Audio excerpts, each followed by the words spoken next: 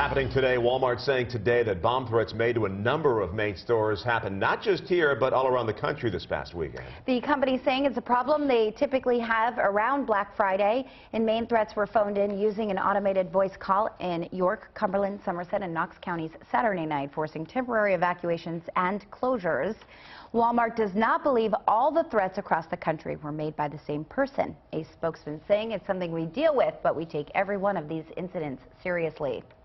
Police investigating today after a car crash leaves one person dead and another hospitalized. It happened on 985 just south of Medway Sunday morning. That's in Penobscot County, by the way.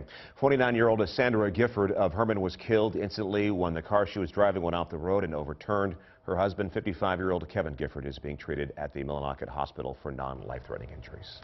The regular deer hunting season is over, but now the special seasons begin. Maine's special muzzleloader rifle hunting season begins today. The first week of the season is open statewide. After that, you can hunt in restricted areas through December 12th.